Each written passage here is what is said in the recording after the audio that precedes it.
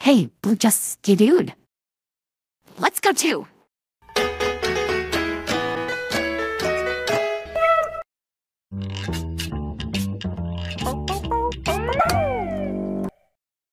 Did you see that? Blue just went right into that picture of Annie's bedroom. Let's go too.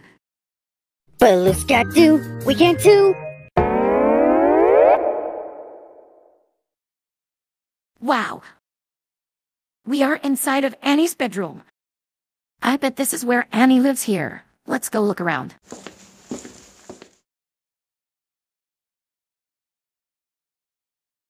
Thank you for coming over to my bedroom, Sunset. You're very welcome, Annie, and it was very nice to meet you. Now let's go back home and find our last Blue's clue. Come on.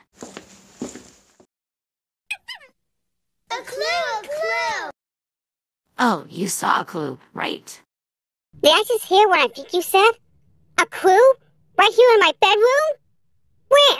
Oh, really? Where did you see the clue? Right there! Oh, It's right there. Sunset, I still don't see the clue anywhere. Have you tried looking down? Whoa! How did that happen? Well, my friend Blue, of course, because she always leaves those clues. You helped Sunset find the clue. On me. And the next thing to do is to write this clue down in our handy-dandy notebook, right? Me? On a notebook? That's amazing. All right, Annie, if you could just hold still for a bit. We have a circle for the head, the ears, the hair, then to bow ties, and the face. And there, our last clue, Annie. Yep, that's me. And now we have all 3 clues.